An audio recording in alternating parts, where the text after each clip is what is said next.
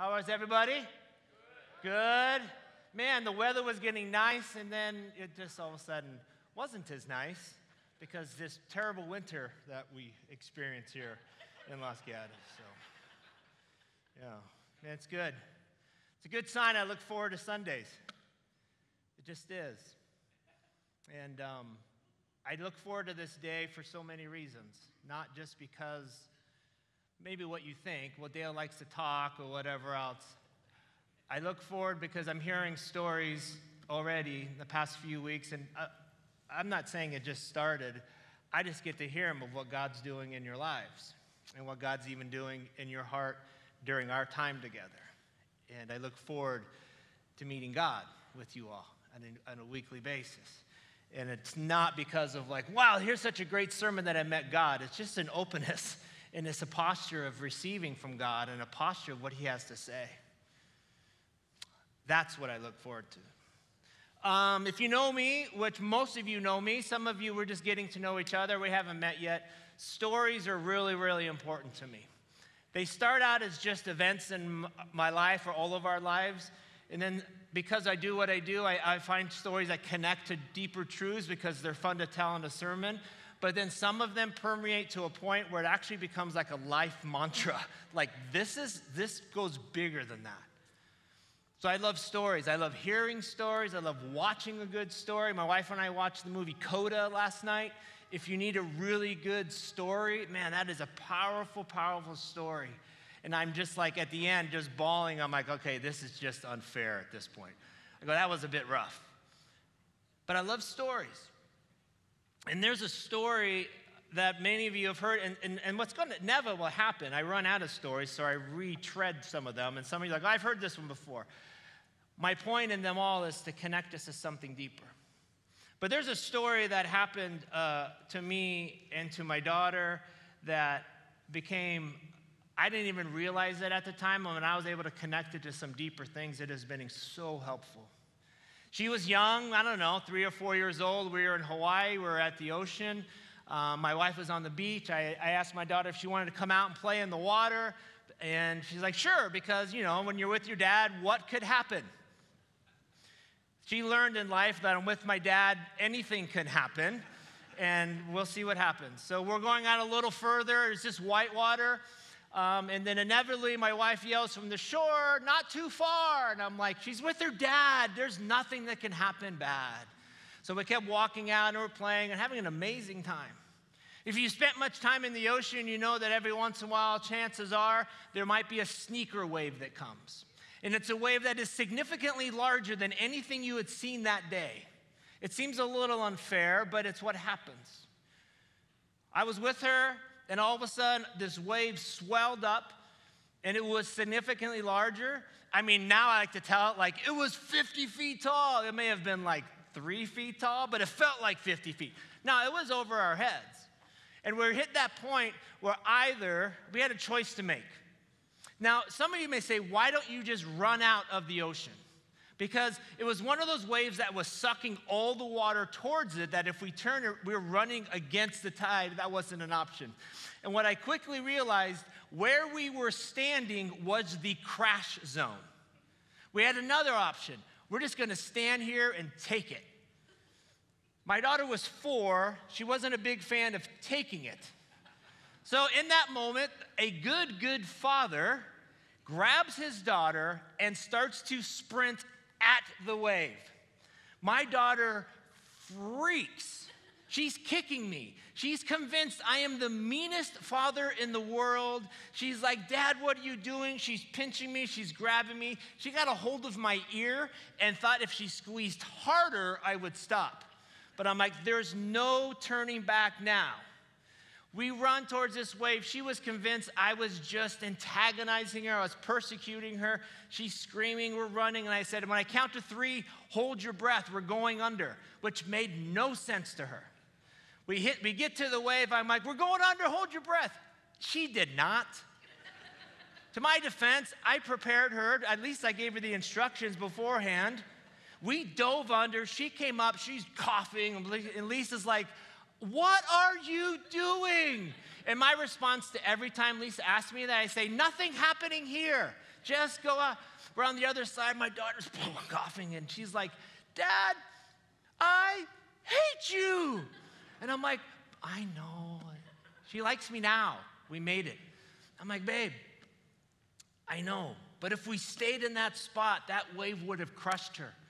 She didn't believe me. She wasn't like, oh, thanks, God, Dale. God. Whew, that's a little bit of a complex. I got to bring that up with my therapist this week.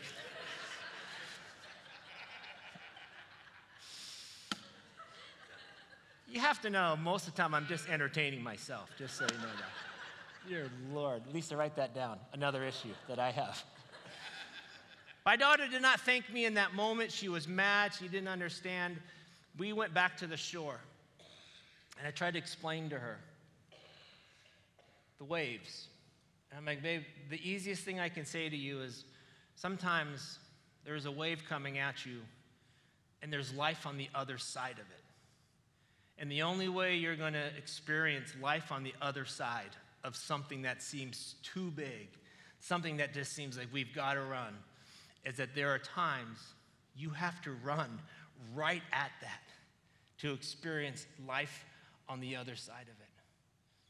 And that became such an important thing for me to remember in so many areas of my life. The next morning, I'm like, hey, Anna, you want to go out in the water? She's like, no, I do not. It took her a while, and that's okay. But for me, it permeated in the fact that no matter how big something looks, it's not just worth just standing and letting it hit you. It's not just inevitable. There's life on the other side of things. We've been going line by line, verse by verse into this mantra through Philippians chapter 2, this creed. Let me read it to you. In your relationships with one another, have the same mindset as Christ Jesus. That was a few weeks ago. Who, being in the very nature of God, did not consider equality with God something to be used to his own advantage, but rather he made himself nothing by taking the very nature of a servant, being made in human likeness. Let's pray for her. Father, we join you in heaven. You invite us to come boldly before you. We sing, holy, holy, holy are you, Lord God Almighty. Help us to understand something new and fresh. Speak to us. May we hear you. We've come separately in cars or bikes or however we got here. We joined together to sing, and now we engage with you. Help us not to leave the same. In your name, amen. Last week we looked at this verse and we looked at what the meaning of these words were. And it says that Jesus was the nature of God. And we looked at the Greek word that it describes him as morphe theo. His very essence, his very nature, everything about him was God. Morphe theo.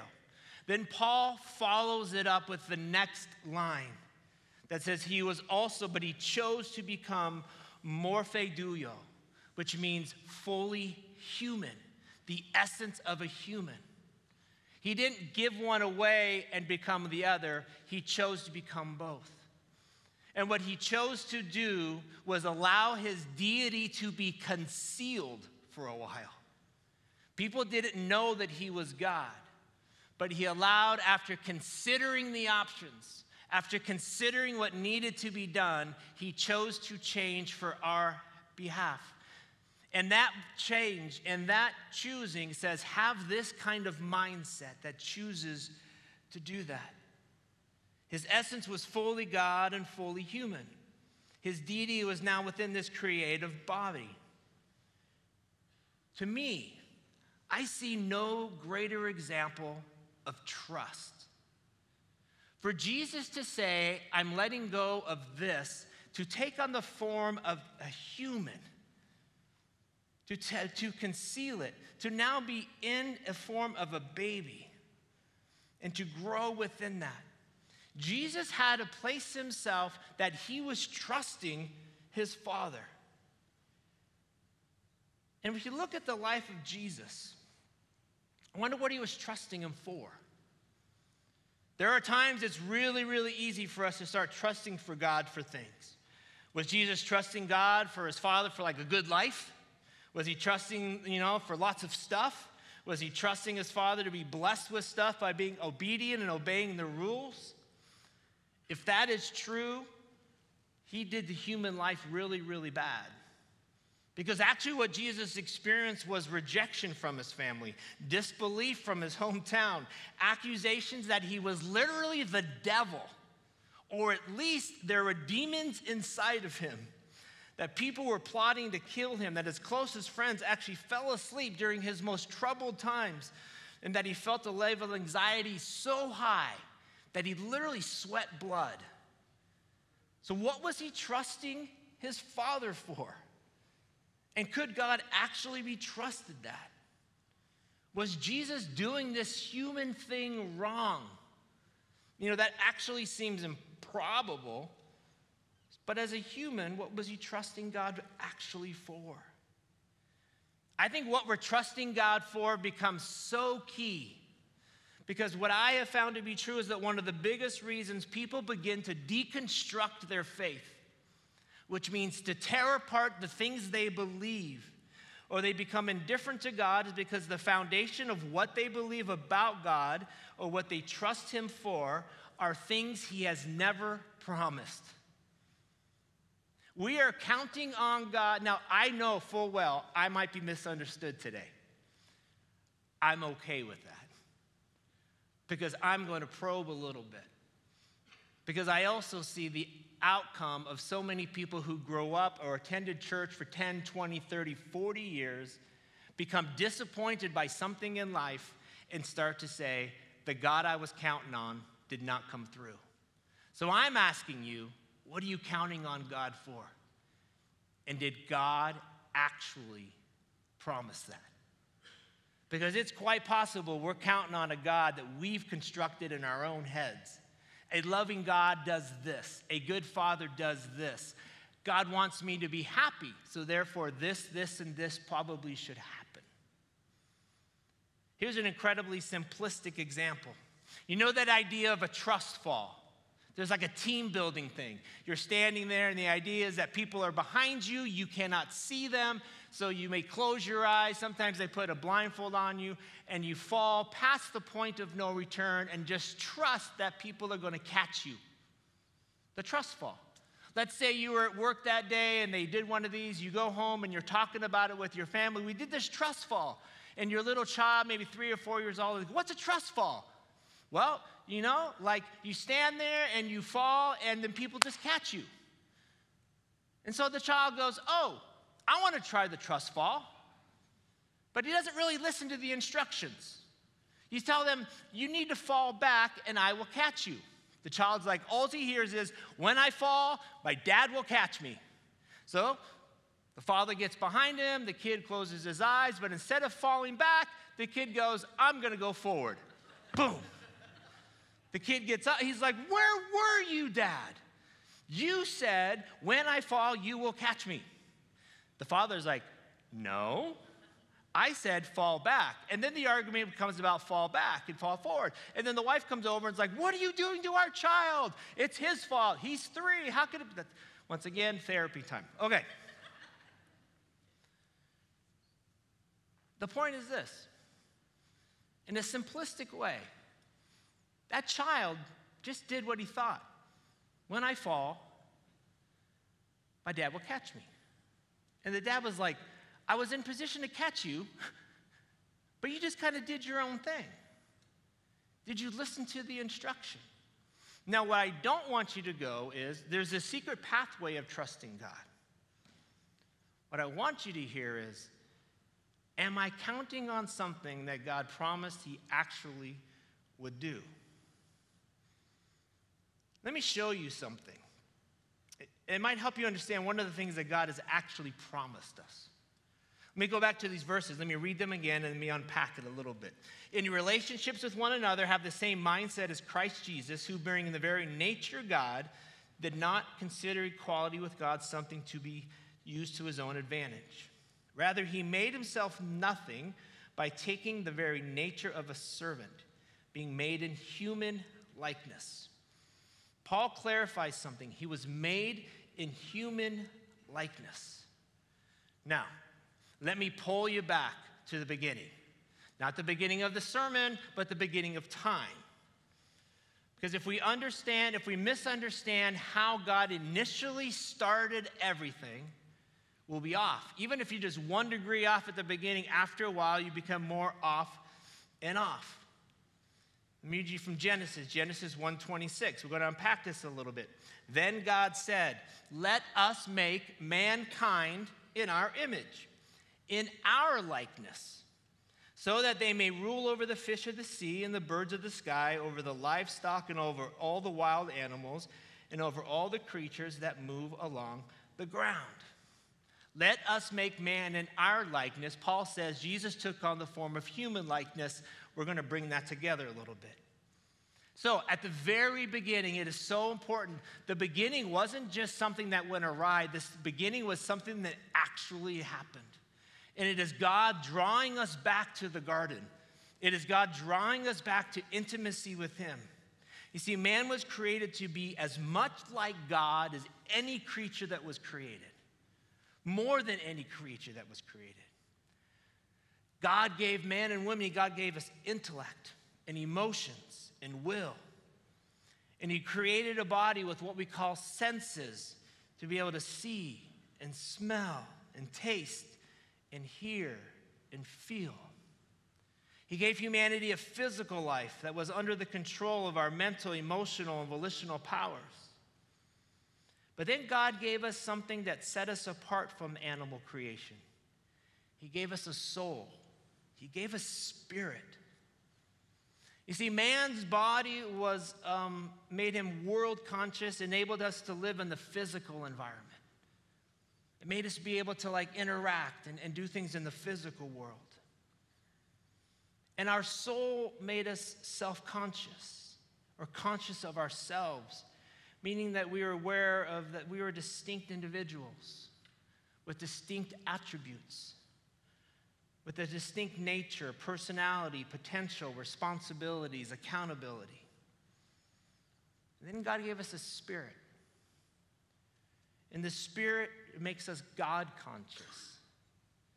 There's something bigger than us. There's something broader than us. And this made us aware that he existed to worship and serve his creator. So he created man with body, soul, and spirit. And the result is the Holy Spirit indwelt this human spirit. He was a creation not just created by God, but inhabited by God. That God and humans were intimate and together. When he created animals, he each gave each one of them something like an instinct, so that they would behave as they should behave. Dogs behave like dogs. Eagles behave like eagles. Fish behave like fish. There's an instinct of how to live. But it's very clear that man was not created to just live by instinct, to just by gut level, but to be literally inhabited by God. He created man to be inhabited by himself, that he would be the source code of our behavior.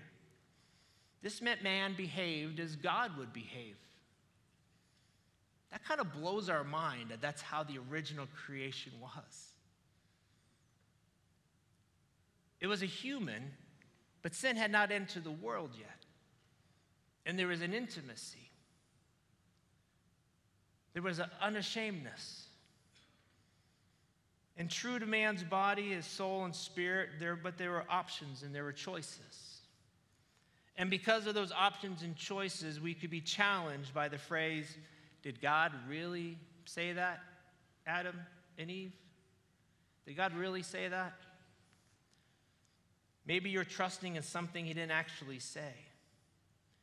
I go back to that to help us all understand what this means to be made in the likeness of men, though. We see the beginning of time that God created man to be inhabited by God, but now we have Jesus choosing to trust his Father by becoming in the likeness of men. Jesus was made in the likeness of men as that he became truly human. Here's the key. He was, and when we look at the life of Jesus, He was as God intended man to be from the beginning. His spirit was always ruled by the Holy Spirit. Christ's intellect, his emotions, his will, his nature, his person, his personality, his senses and physical powers were all under the control of the Holy Spirit as a human being, moment by moment, day by day, year by year. From the time he drew his first breath until that last moment when his spirit left him, he was controlled by the Spirit. So think about that. The perfect, obedient, trusting intimacy with God. But even that, did everything right? All the steps, led by the Spirit, directed by God. Even that, who was in a human essence, Jesus, in complete intimacy with God, even him experienced deep struggles and deep inner pain and deep grief and loss and disappointment.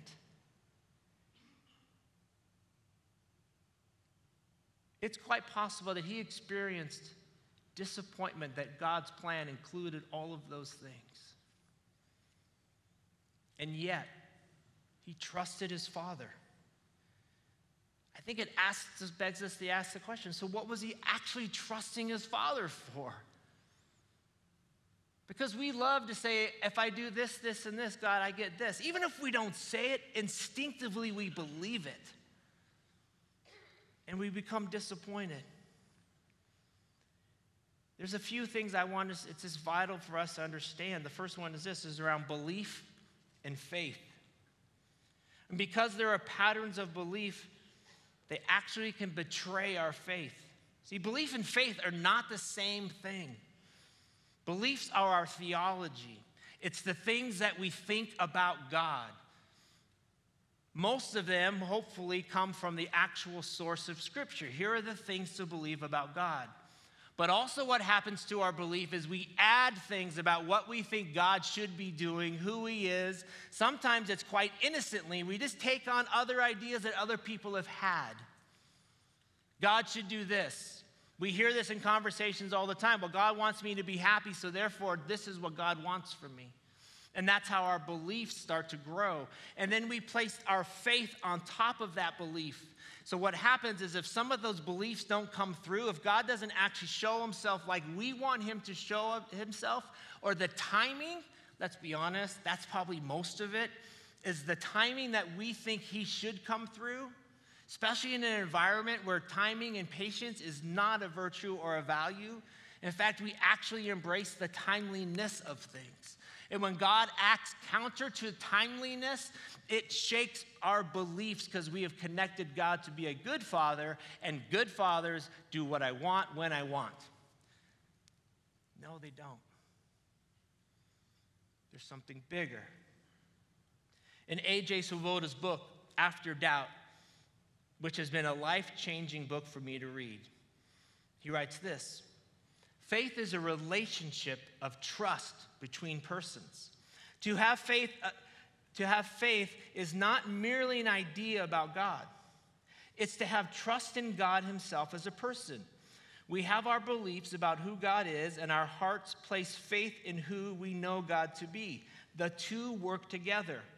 One problem is when we begin placing faith in our ideas about God over God himself. Our ideas about him versus actually who he is. It's the same, maybe you're growing up and you have ideas around who your father is and who he is, and then you discover some of the truths about some of his own brokenness. What you do with that. Because there's something significantly different about trusting someone and trusting someone for something. You may have the same kind of example. I invite you to think about someone you've known for a long time and you just trust them. You trust them that they have your best in mind. You trust them that when the chips are down, they are there for you. It's the wedding vows, if you will. in sickness and in health, for richer or for poorer. And if you're not married, it's those kind of vows. A good friend should do X, Y, and Z. You just trust them. I trust my wife implicitly. I know after 32 years of marriage, of ups and downs and pain and joy, that she has my best in mind. I just trust her for that. But if there's a time I say, hey, can you pick me something up from the store?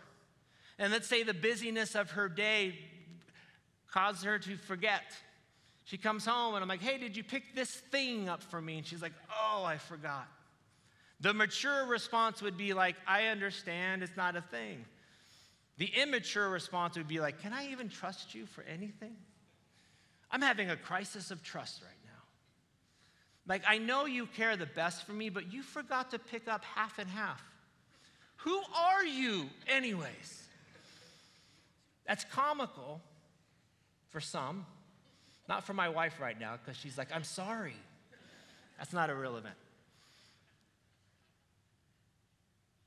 But that same kind of mindset can happen with God. There's a significant difference of building our faith, our relationship on God, believing in someone versus just the things he provides. Back to us and God. It's possible that we start trusting God to do the things he never said he would do. Maybe it's an assumption of how things should be or could be or what other people seem to be getting. Maybe some of this kind of pushes people to act in such a way that we can start to leverage things from him. Others might drift into a kind of a complacent indifference about him and just rely on God like a great warranty on an appliance. So at least please listen to this part really clearly, because this would be a huge misquote if you don't. God cannot be trusted to keep us from all harm, difficulty, and the darkness that life can bring. Some of that, the first part of that statement, some of you just went, what? Have you ever heard the phrase, God cannot be trusted? What I am saying is this. If God so chooses to keep you from all harm, all disappointment, he certainly can and has more than enough power to do that. And he might. But he never promised that he would. So when we go all in and say, God, I am trusting you that this bad stuff never happens to me, you're going all in on something that was never promised. God says, I never said that. God didn't prevent those kinds of experiences for his own son in the flesh. He's not going to do that for us. But he can be trusted to do what he said he would do. I have discovered that we really realize what we think about God when we face it, when that wave is coming, when it's like, it's go or no go. Those of you who know me know that 12 years ago, I got a phone call from a doctor after many years of tests. I was checking out at Costco. He didn't know I was at Costco, but I was at Costco, and I pick up the phone, and he said, Mr. Gustafson, you have multiple sclerosis. And my mindset was like, don't you know I'm at Costco? He didn't know I was at Costco. I'm the one who picked up the phone. But that day was a worse day. I remember sitting with my wife a little bit and telling her, and I could think in my head of all the other people that deserved this more than me. None of your names came to mind. Don't worry about that. It was a really bad day. Because we trust certain things about God even if we don't realize it. I had this thing within me that I trusted my body that he created would keep going as long as my body needed to go. I didn't even realize I had this cause and effect belief in him. But it got to a point where I would say to God, don't you know what we have going here? I have been so faithful for so long, and now it's over. And now it's just done. I started to realize I had to if-then. If I do this, then I get this, and I never realized it. I never realized it until the difficult times came. So is it possible that God's like, I'm going to allow this excruciating time to come because the direction you are on with me right now will not go well with you? That was a rough first couple of years. I remember screaming at God. I think I said to him, how dare you do this to us? I kept saying us. I thought that was more powerful. And some people debate this with me. I don't care. I literally heard the voice of God. And he said to me, does your condition change anything about what my son did? That he came and died and he rose again. Does it change anything about that? I'm like, no. Really mature for however old I was. It doesn't change it. So what do you want to do? What can you do? It was in those moments where I'm like, brokenness is a reality.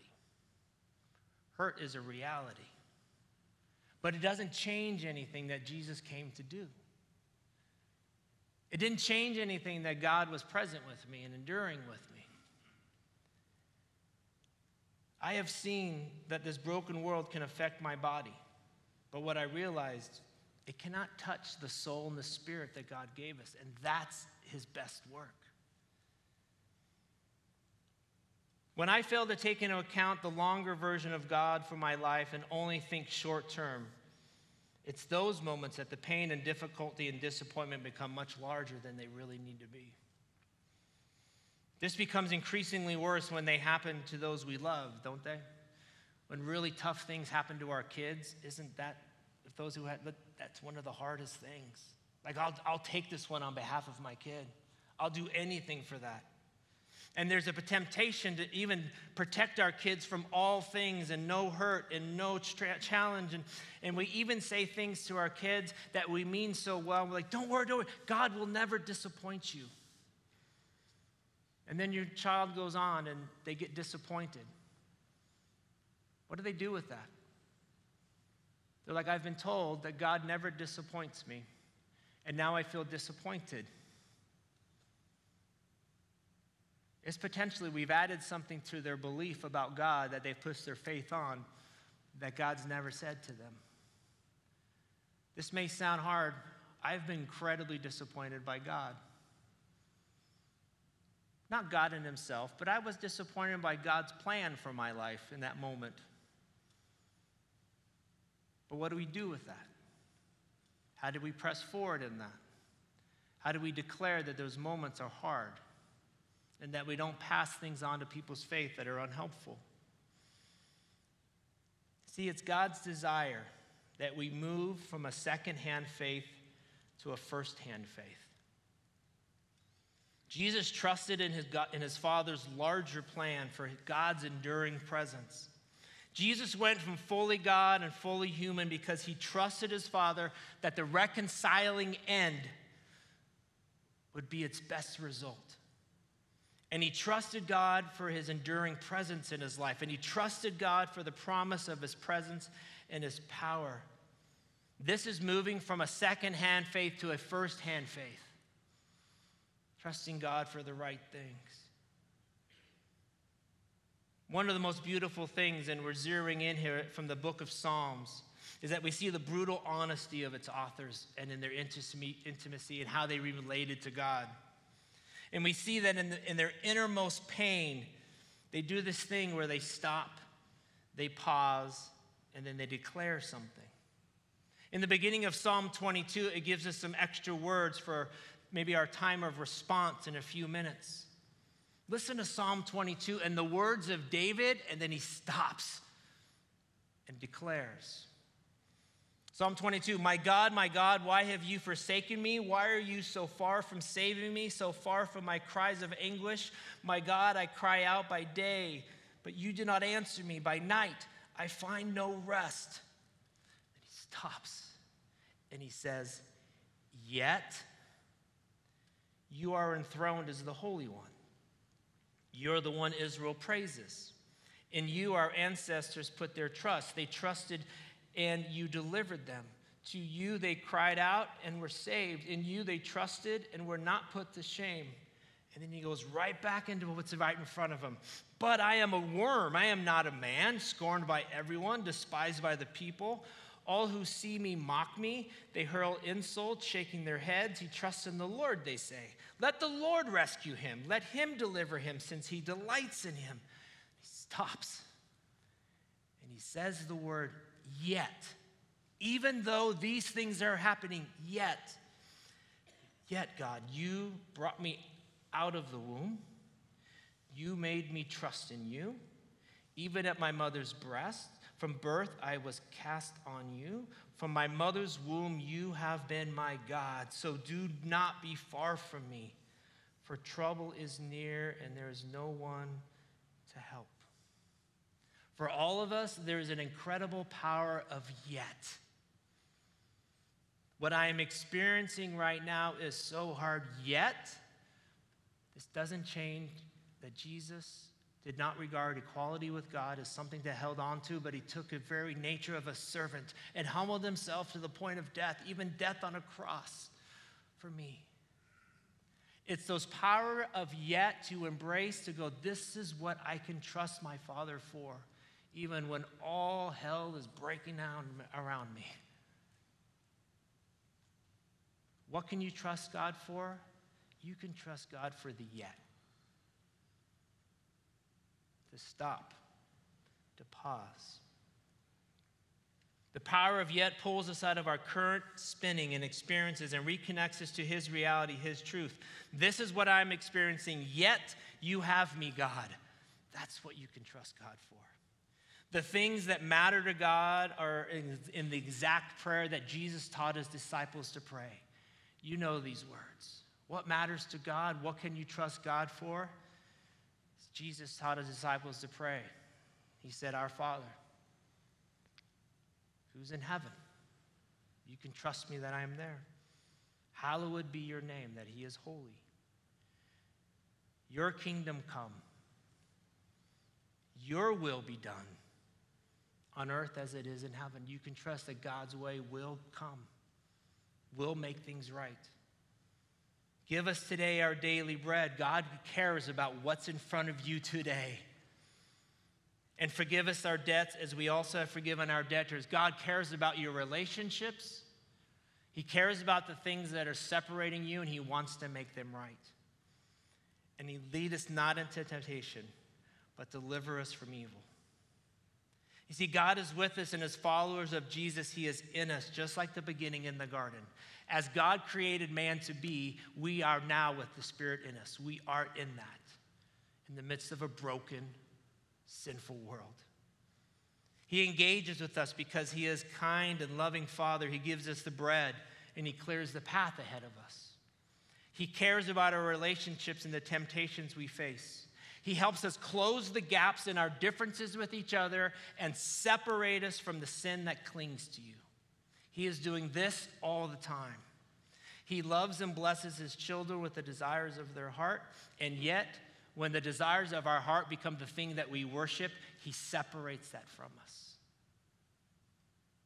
Because so many times we go, God, just bless me with this, and he says, I want to bless you, and then that becomes our adoration, and he goes, that's not going to help. God promised us restoration, his renewal and reconciliation, and he wants to do that with you.